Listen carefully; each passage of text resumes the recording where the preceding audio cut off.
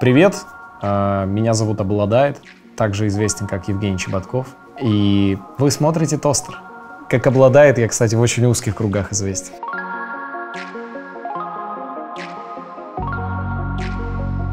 Три лучшие песни всех времен. Это Фрэнк Синатра «Take me to the moon». Fly me to the moon. Let me play up there with those stars. Это Ja Rule «Нью-Йорк».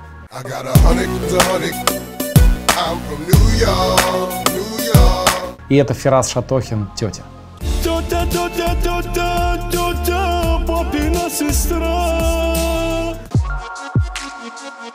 Когда альбом? Когда альбом? Слушай, смех смехом, но мы пишем, мы записываем вообще. Я все время что-то записываю. Мне очень нравится, то есть я очень кайфую в разные. Мы записали альбом «Ритма колбасы» с Расулом Чавдаровым. Можете это найти, послушать. Почему бы нет? В ритме колбасы так называется. Но сейчас мы делаем разные там эксперименты. Мне нравится, у нас своя уютная маленькая студия, очень приличным звуком, и мы, короче, записываем. Поэтому он в любой момент, он будет неожиданный. Все будут об этом только и говорить. Ты слышал? Обладает, но... Я очень хочу, и... Ладно, мне так не нравится неймдропинг, и поэтому я просто не буду ничего не говорить. Или сказать. Ладно, скажу. Ты умеешь вытаскивать из человека. Ты хорош, как ты, черт возьми, все из меня выудил. Мы недавно... Я познакомился с одним выдающимся хип-хоп деятелем, с которым мы сейчас делаем совместный проект, вот, записываем. И он, глубоко мною уважаемый человек. И не могу, конечно, раскрывать его имени просто так. Скажу лишь, что его имя заканчивается на Аста. Аста. В начале еще буква. Вот. Но я ничего не говорю. 3 фита твоей мечты. Так, 3 фита моей мечты. Это «Сквозь баб». Я просто обожаю Марата вообще. У нас был с ним разговор, я ему предлагал...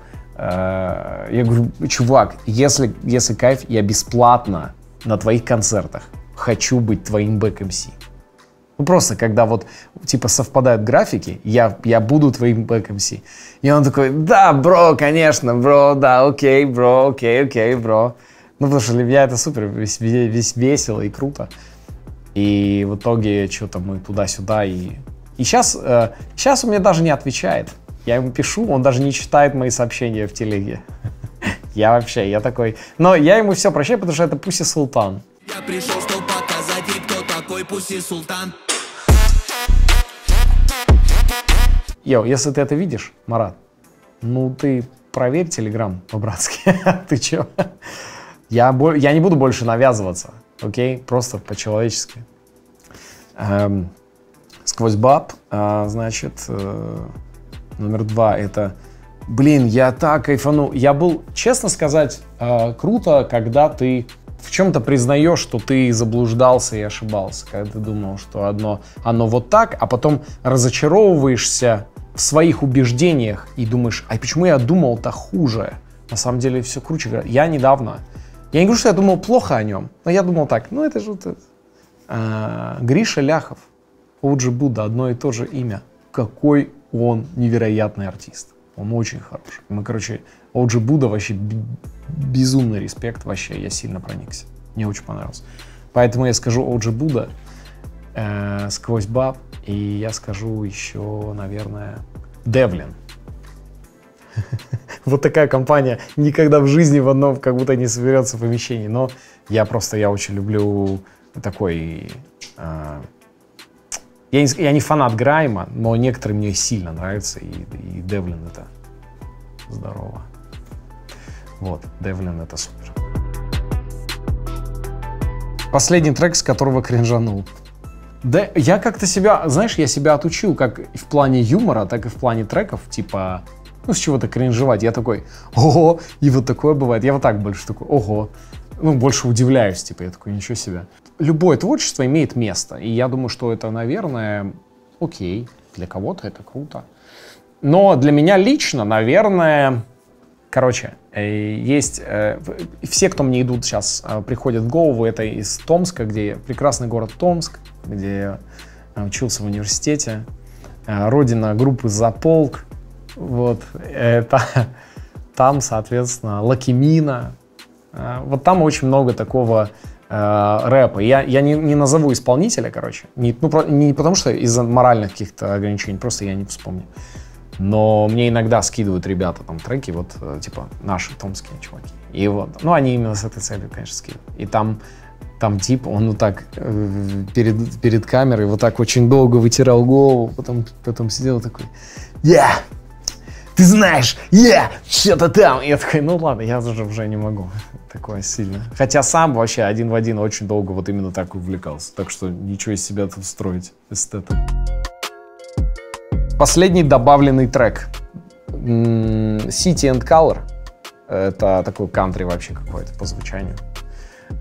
Песня, если кому-то интересно, очень атмосферная музыка, мне очень нравится. City and Color и трек. Причем я вспомнил его и такого. The Girl называется. Девчонка.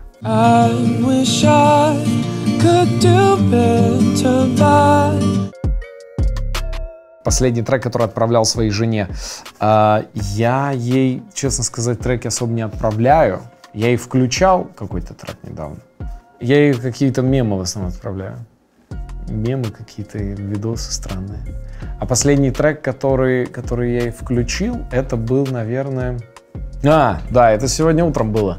Я просто начал напевать это, и она такая, а что ты поешь? Я говорю, шоу песня, был такой чувак, и он спел песню «И между нами холод собачий». Она говорит, я не знаю такую песню. Я говорю, ты чё, это был вообще такой мем, это все с этого кекали вообще сильно. Она говорит, не, я не знаю. И я ей включил, и она такая, почему между нами холод собачий? Я говорю, тоже ты это. И между нами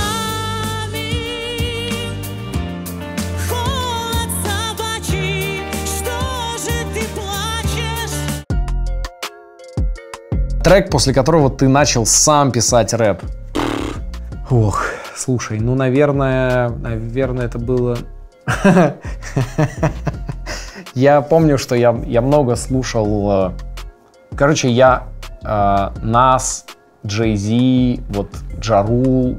Ну, я как-то подсознательно... Мне всегда... Короче, если выбирать по побережьям, я, конечно, с East Coast вообще. Ну, по исполнителям. Я как-то, не знаю, всегда они мне были понять, потому что вся вот эта блинг-блинг-блинг, зин-зин-зин, блинг-блинг, какой-то мне... Вот West Coast для меня всегда такой. Но я слушал, и я думаю, это недосягаемо. Это делать рэп, вообще делать рэп, и это недосягаемо, это невозможно. То есть человек не может его делать, если он не родился прямо во время перестрелки, и его матушка отбросила УЗИ, родила его и продолжила стрелять. Только тогда. Или параллельно стрелял. Или параллельно, но это ты уже легенда, да, должен быть сразу. Нет, Тупак в основном по детям сам стрелял. Боже, это же можно и не говорить, Жень, зачем? Ладно. А потом, я помню, я поступил и я вообще принципиально не слушал русский рэп. Ну, то есть я такой был, ну, и спасибо большое, но я не буду, пожалуй. Я в школе я вообще не слушал русское. То есть у меня вот вся там, грубо говоря, многоточие для меня это вообще, ну, при всем уважении как бы и к поклонникам, и к группе, реально пустой звук. То есть я вообще, ну, не знаю. И первый русский рэп, который я услышал, это был параллельно. Был чувак, который мы с ним познакомились в Томске уже на первом курсе, там 2008 год. Мы с ним познакомились, и он мне говорит, я обожаю рэп. Я такой, о, офигеть, я тоже обожаю рэп, как круто, мы оба обожаем рэп. И он такой, да, знаешь, кого я люблю? Я такой, ну-ка. И он такой, Карандаша. Я говорю, кого? Who the fuck is that guy? И он просто как будто Карандаш его родственник. То есть он просто все о нем знал, он включал его треки. Я до сих пор пока Карандаша не раскусил, ну, как слушатель. Леха, если ты это смотришь, ты до сих пор или нет? До сих пор на приколе. И потом я наткнул, я такой, карандаш, ну, интересно, карандаш. И группа «Центр» была. «Центр», «Гуф», вот это все. И была. Я так рассказал, как будто это какие-то...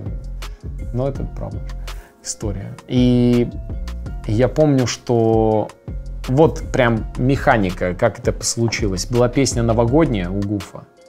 Местные дети любят играть в снежки. Многие уже умеют лепить снежную бабу. И мне одногруппник говорит, давай залетим, зачитаем рэп. А я говорю, какой, что, чего? Он говорит, да просто возьмем минус новогодний и зачитаем наш прикол. И мы взяли, и это был первый вообще бит, под который я прям такой сел, начал писать какой-то текст. Вот, ну, собственно, вот так началось. Лучший трек, чтобы настроиться на выступление. Nothing can stop me, I'm all the way up. Nothing can stop me, I'm all the way up. Nothing can stop me, I'm all the way up. All the way up. Топ-3 баскетболиста после Джордана, Коби и Леброна. Вот тут-то вы, конечно, попали совершенно мимо. Embarrassing. Потому что, хоть я и снял концерт на баскетбольной площадке, веду баскетбольное шоу, вообще я далек от баскетбола. Ну, окей, я к нему только начал приближаться в этом году, поэтому я здесь вам вообще не товарищ, не эксперт. Ну, ладно, я скажу, что Йокич, правильно же я называю? Йокич, который Джокер, из Сербии, потому что наши сербские братья. Ну и, наверное, давай я двоих назову. Стефан Карри, потому что я увидел, как Стефан Карри вживую, я его увидел. Это вообще кто? Это Стефан Карри. Фантастика. Я сходил на несколько игр.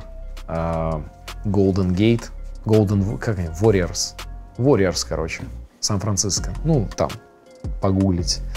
Как правильно? Напишите в комментариях. Напишите в комментариях. Не, и если серьезно, я проникся, насколько это стильный, невероятно крутой спорт. Но я все-таки всю жизнь следил больше там за футболом, за хоккеем. Как-то баскетбол всегда у меня был в этой тройке, всегда был аутсайдером в моем представлении. А сейчас я начал только сейчас понимать, как это круто. Поэтому пока вот назову 2 имени, есть куда расти. Шутка, которая говорит о тебе лучше всего. Ладно, я не буду называть свою шутку, да, потому что так сходил на 2-3 подкаста, везде рассказал по шутке, люди на концерт не пришли. Я расскажу анекдот, который, наверное, характеризует мое чувство юмора. Вот так. И этот же анекдот я рассказывал как-то в одном шоу. Ну что, это такой вопрос, анекдот тот же самый, про то, как у мужика пропала жена. Знаешь? У мужика пропала жена. Вы знаете это анекдот? У мужика пропала жена, он пошел в полицию. Типа, у меня жена пропала. Они говорят, сейчас, наверное, типа, найдем. Перезвонят ему через неделю, говорят, у нас есть, приходи, типа, есть новость. Он приходит, начальник полиции, но есть хорошая и плохая. С какой начать новости? Он говорит, ну давайте с плохой. Он говорит, мы нашли твою жену, ее тело нашли в реке. Она утонула. Он говорит, а хорошая? Мы с нее 2 ведра раков сняли.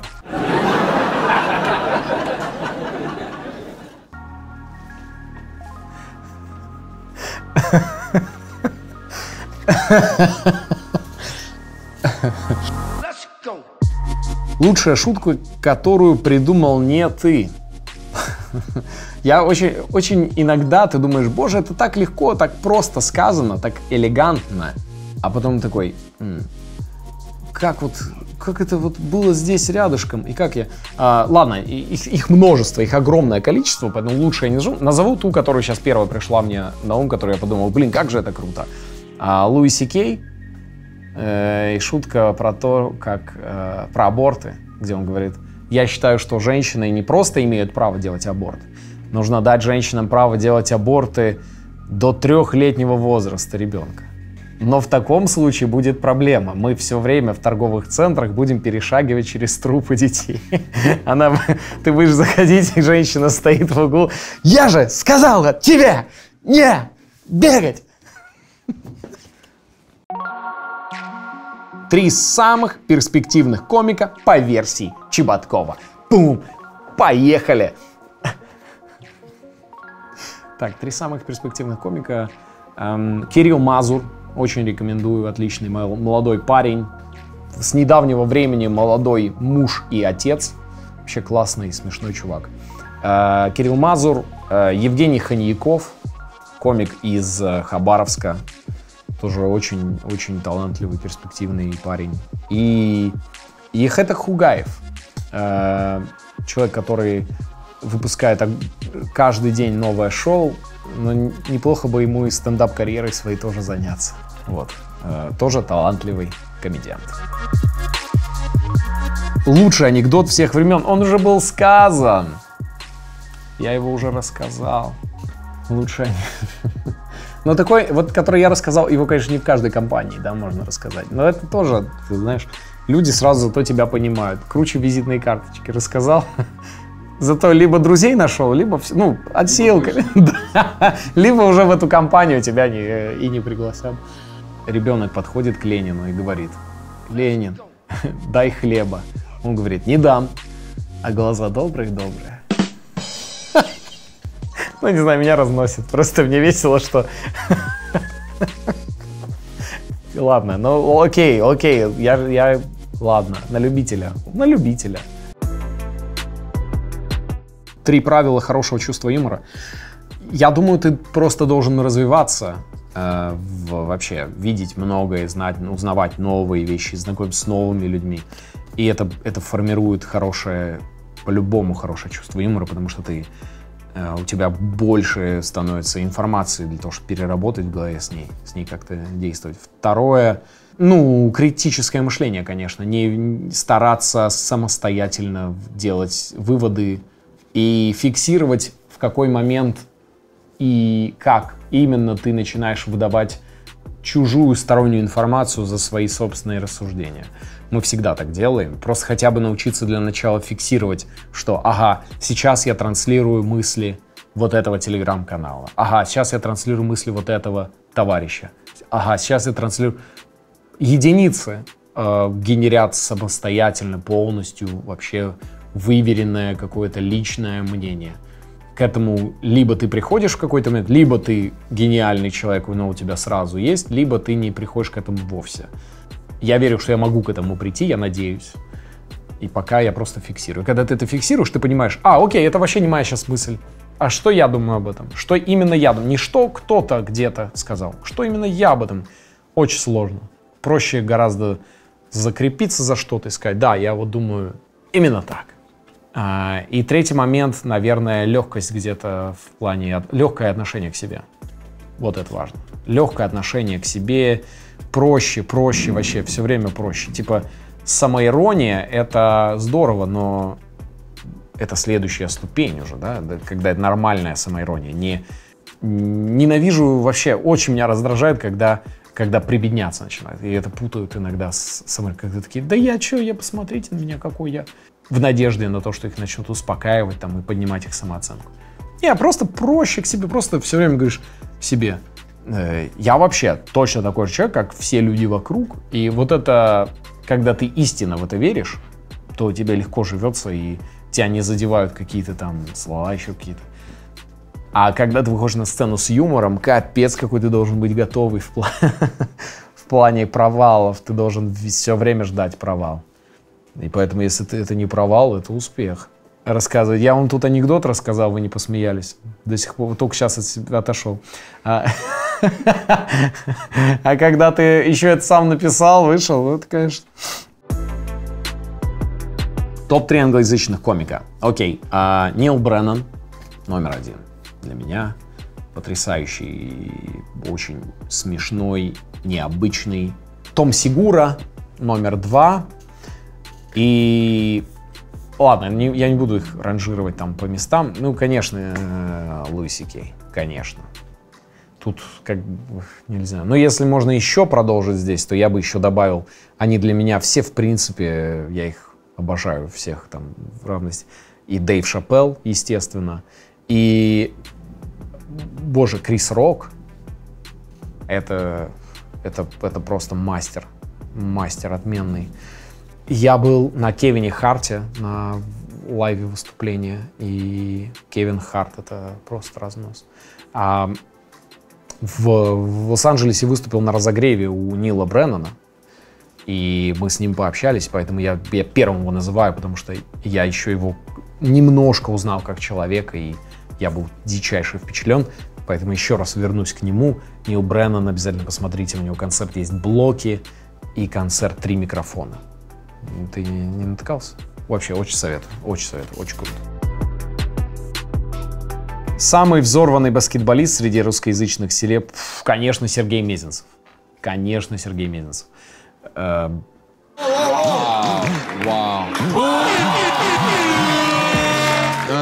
Я вообще к Сереге, у меня какой-то столько интересно, потому что я был его фанатом в Реутове. Я просто обожал его в Реутове, я так фанател по нему. А потом я его узнал вживую. Он совсем, естественно, ну понятно, что как бы Реутов — это сильный образ, он совсем другой человек. И я просто начал с него дико кайфовать, вот уже как бы с другой стороны. То есть уже как Сергей Мезенцев в отрыве. То есть эти у меня теплые ощущения к Реутову остались, но вот отсюда я его узнал, и Серега вообще дикий респект. Он не только как баскетболист взорванный, он вообще по жизни взорванный. И его Инстаграм — это просто бесконечные какие-то тренировки и мотивационные какие-то высказывания. Короче, Сергей Мезенцев, да, мощный. Евгений Чебатков семьянин, какой он? Что, у меня моя жена, она очень хозяйственная, при этом она занимается творчеством очень много, поэтому у нас нету каких-то проблем там в плане, мы творчески друг друга слышим, но быт полностью на ней, то есть мое участие в домашних делах, оно полностью строится на финансовой стороне, то есть я бросаю в нее деньги, а дальше она с ними что-то делает там дома. Вот, я говорю, вот, развлекайся. Ну и меня устраивает. Тотальный патриархат. Твоя любимая пара кросс. Слушай, на самом деле, я ушатываю, у меня 3 абсолютно одинаковых, ну, цветами только меняются, синий, красный и черный Аницуки Тайгер, который прямо сейчас на мне. Я фанат Аницуки Тайгер, просто вот вообще Аницука, вот, мне его очень нравится. Не знаю, они мягкие, классные. У меня, кстати, дома стоят вот точно такие, просто вот Джорданы, один в один, как на тебе. Они нулевые вообще стоят, один раз я их обувал. И просто я только ноги в них классно, выглядит вообще супер, вот очень круто. Но я такой, все равно, день ходишь, уже что-то в аницуках я как будто босиком. Звучит, как будто я их рекламирую. Я их не рекламирую, я просто их респектую. Твоя самая дорогая и бесполезная покупка. Честно скажу, что я вообще не жмот. Ну, то есть у меня нет такого, что я такой... Но при этом я вообще не транжира. Вот как бы у меня как-то это сочетается всю жизнь. То есть у меня нет такого, что... У меня вообще не бывает каких-то спонтанных покупок. Вот я не припомню. То есть, понятно, там это может быть... Я могу это как подарок кому-то сделать. Так я могу сделать там вот своей там, жене. Да, я могу купить. Но это даже что бы это ни было, это не будет бесполезно, потому что это уже подарок. Да, и я такой... Поэтому я скажу не самый дорогой, но самый бесполезный из последнего. Господи. Я никогда не думал, что я это буду делать. И надеюсь, что это первый и последний раз я вообще сделал. Играю, значит, на планшете в игру «Снайпер». И я просто не мог их завалить, этих типов, уже очень долго. И они такие, может, платный прицел? И я такой, да ну нет, я не буду покупать. Я что, лох? Я не лох. Какой я лох? Я не лох. Я не буду это делать, я же не лох. Опять стреляю, я не могу их убить. Они такие, ну может платный прицел. Я говорю, да мне не нужен платный прицел, потому что я не лох. Я не лох, я сам добьюсь. В итоге у меня платный прицел, ствол, у меня У меня кастомизированные перчатки, которые вообще никакого отношения к игре не имеют. Просто у тебя видно одну руку, и она в перчатке. Она кастомизированная, кстати, тоже за кристаллы. И я все это... Я убил этих типов, и я такой, все, удаляю. Пока не удалил, но удалю. Потому что я знаю, к чему это ведет. Я, оказывается, вообще азартный человек. Вот это и был шок для меня. Твой самый романтичный поступок? Черт, да я вообще не романтик, парни. Слушайте, самый романтичный поступок. Не знаю, наверное, как я сделал предложение. Наверное, это. Мы так, это все было довольно красиво. Но я оставлю это, пожалуй, где-то здесь. Любимая фраза из английского сленга. Я бы сказал, что pick your window. Это мне рассказал чувак, который живет в Лондоне уже лет 15, русский парняга. Pick your window, говорят в пабе типу, до которого хотят докопаться, и ему предлагают выбрать окно, через которое его вышвырнут на улицу. Последний вопрос. Кто должен залететь на Toaster БЛИЦ? Расул Чабдаров. Расул Чабдаров. Расулу есть что рассказать. Это человек расстройства множественных личностей. Горячо мною любимый. У Расула куча историй. Он потрясающий музыкант. Он отличный комик. Он великолепный рассказчик. И вы не пожалеете, парни. Спасибо большое, Toaster, за то, что пригласили меня. Я вынужден признаться, на самом деле я не обладает. Я вас всех надурил. Если вы все это время думали, что это я, нет. Меня зовут Евгений Чебатков, также известный как Благо White. Я совсем в узких кругах. Но это прям сильно узких кругах. У меня концерт 15 ноября, Москва, Крокус Сити Холл. Сольный стендап-концерт. Приходите. Я сделаю все, чтобы это было незабываемое мероприятие для вас. Ну и вообще, подписывайтесь на меня, на мой телеграм-канал, например. CHBTKV, как Чебатков, только без гласных. Поняли прикол?